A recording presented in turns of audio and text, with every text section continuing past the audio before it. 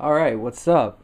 Here's my promise tutorial that I've been promising for a while to a few different people. It's how to make lag switches for video games.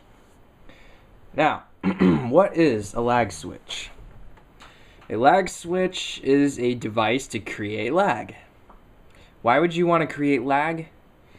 You would want to create lag to gain an advantage in a video game. I mean, let's face it, with a character skipping across the screen, it's pretty darn hard to hit them, huh? So, not that I'm gonna begin suggesting it's fair or a very nice thing to do, but in case you feel like doing it, here's how to do it. Now, here's one I prepared earlier. Hold on, it's all tangled. Alright, here's one I prepared earlier. So, as you can see, hold on, let me switch this to close-up mode. Alright, so as you can see, looks like a jumble of wires. But what I did is I stripped it in a certain way to expose the inner wires. Split wires, connected switches, it's quite simple. Except my lag switch is not quite as simple as just turning on and off the internet. My lag switch has 3 different switches. A press switch, 2 flip switches, and an adjustable resistor. Alright. So, let me get a fresh Ethernet cord. Oh, knocked my camera down. Alright. So here's my fresh Ethernet cord. It's completely intact. So before we begin, allow me to suggest some of the items you should have. You should have either electric tape or soldering iron and solder. The soldering iron will produce a much better, more durable build. But if you're not very adept with soldering irons, or you don't know what it is, or you don't know how to use them, etc., the old twist wire electric tape standby will work. But what you will need, at the absolute very least, is electric tape, a knife, a Ethernet cord, and some switches. Now, because I don't have 8 million switches laying around, I'm just going to steal the switches from this Ethernet cord. This lag switch, which, by the way, broke anyways, so it needs, I need to build a new one anyways, so.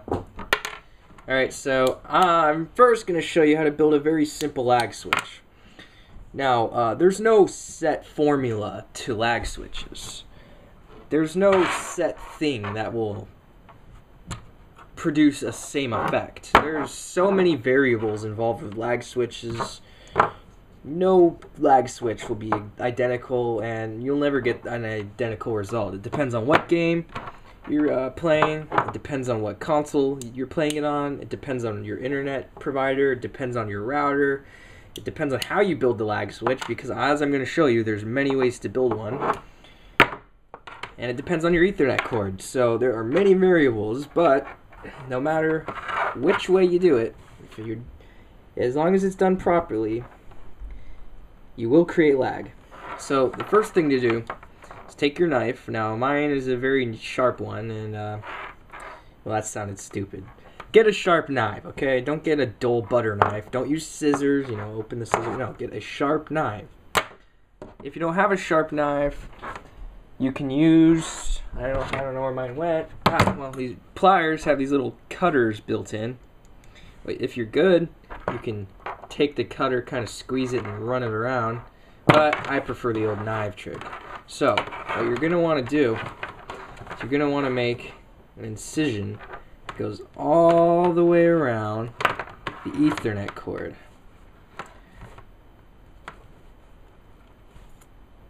Yeah, I know this is real boring, but it takes a little bit. You don't want to rush it. Okay, so kind of twist it. Alright, so let me put it back in macro mode. Okay, so the result should be a little something like this. Well, let me little something like that. Alright, so you want to repeat on the other side. Now give yourself some space. Don't do it right here. Give yourself some space. So repeat, make an incision, goes all the way around. Remember, don't rush it. Skip ahead in the video if you want. Really, you don't even have to make an incision that goes all the way around. Here I just did it. All I did here is I made one that went halfway around, and then I'm just able to twist it and it comes open. So now you'll have something like this. It'll slide freely. Now to remove it, here's where it gets tricky. You're going to want to make an incision that runs lengthwise. Doesn't even have to run all the way, just enough for you to peel it off. So this is why having a sharp knife is crucial.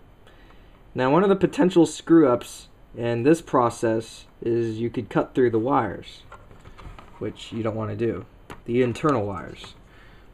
So using your knife, carefully cut an incision that goes at least a quarter of the way down the Ethernet cord.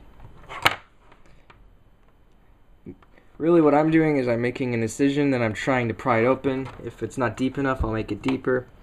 But really the goal is to make an incision that's deep enough for you to pry open. There we go, I got one. Now using the knife, I can start opening it up.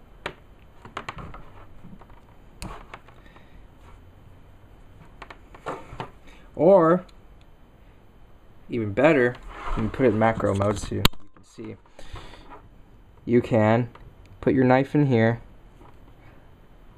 and then you can push, trying to split it. There's many ways to do this. There's no right or wrong. The only wrong is splitting. Whoa, took out my camera again. Jeez. Talk about sloppy. Okay. Yeah, I'm probably gonna get 50 million comments saying, wow, you suck, your camera works crappy. Hey, putting this on a tripod, a little mini tripod, okay? It's not that stable. I'm not even trying to make this a tutorial for mass amounts of people to watch. I'm really just making the tutorial for my friends because they've been asking me. But anyways, so here I'm starting to expose those wires, but the goal is to expose at least 3 to 4 inches of the twisted wire inside. This process is one of the most difficult parts of making a lag switch.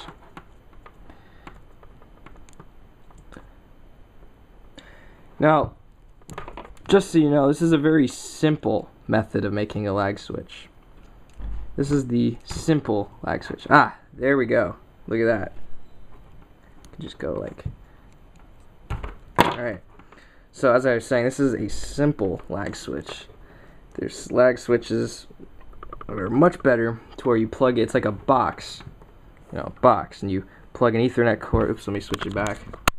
So you plug an Ethernet cord into one end, the other Ethernet cord into the other end, and the box runs it through, and you can completely turn off your internet. This one is actually in some ways more effective because you're not completely turning off your internet. All you're doing is turning off individual strands, which we'll get to later. So if you did it properly, gotta keep switching it, did it properly, should have some plastic insulation hanging off. Take some cutters, cut off that darn piece. Alright, so that is the goal. Okay. Let me get my tripod positioned again. Okay. So, now you have your individual wires all twisted together.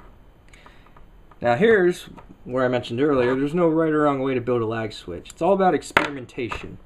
Even if I knew a predefined formula, if I knew you want to connect a resistor here, a switch here, even that, you know, I wouldn't tell you because I encourage experimentation. So just go ahead and pick a strand or two. Well, actually, I wouldn't recommend that. Just pick a strand. In this case, I'm going to pick this orange one.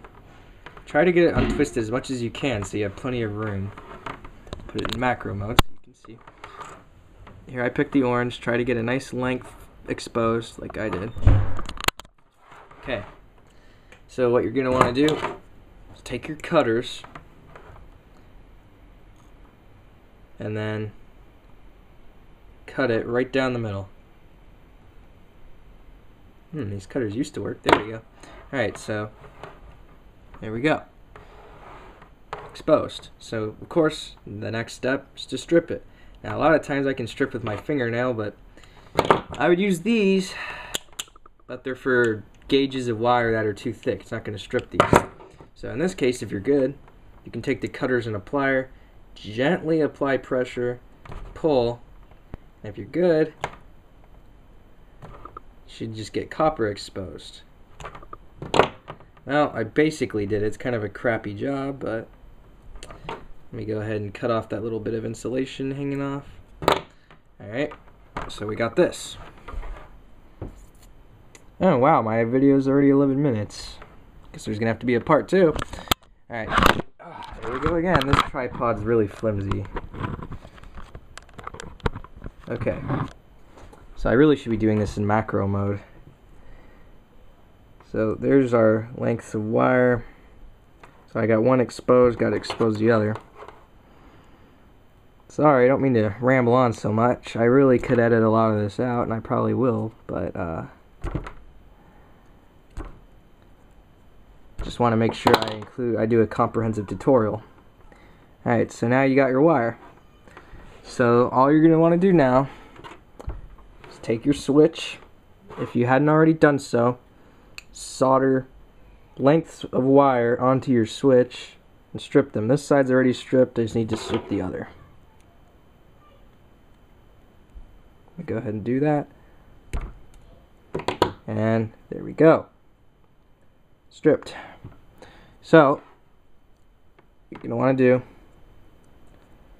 is take your end, you know, where it connects, twist it together. And if you're not going to solder it, then electric tape it as best as you can. And if you don't have electric tape, you can always resort to duct tape if you're desperate. But I want to do a good job, so I'm going to solder it. So let me get my tripod position so I can show you guys who haven't seen soldering before what it entails.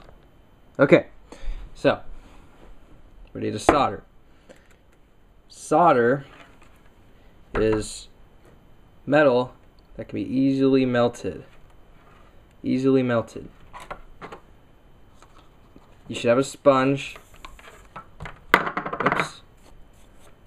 To wipe the tip. Now my soldering tip is gunked up, so and that's a story for another time why it's so gunked up.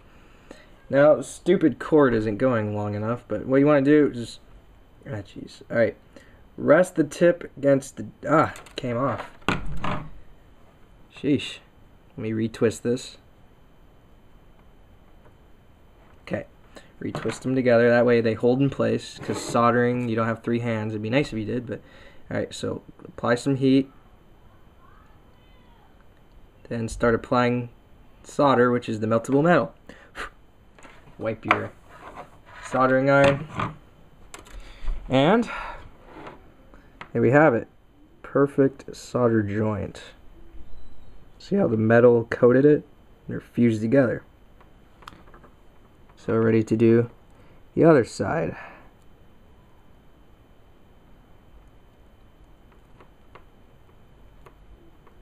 Okay. Refuses to twist together. Very lame. Very lame. Okay. Now this one we gotta be careful with, because this one, as you saw, wants to come apart. I'm not left-handed, but in this case it's going to be easier to solder left-handed. So apply heat.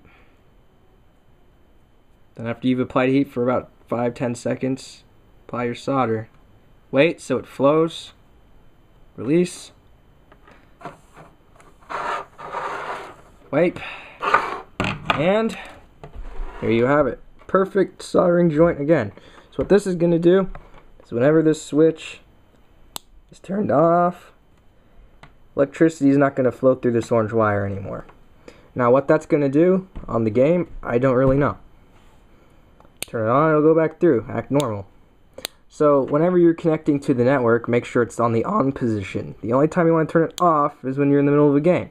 Make sure you don't turn it off longer than 2 to 3 seconds, or else you will lag out. Alright, so that's about it for my tutorial, but there are a few suggestions I have. That was just a simple demonstration of what exactly you're trying to do here. But as I said, I have no predefined formula. My last lag switch, I just attached a switch. Blah, blah, blah. That was my little brother. Anyways, I just attached a switch to random strands and see what they do. Now something else you can do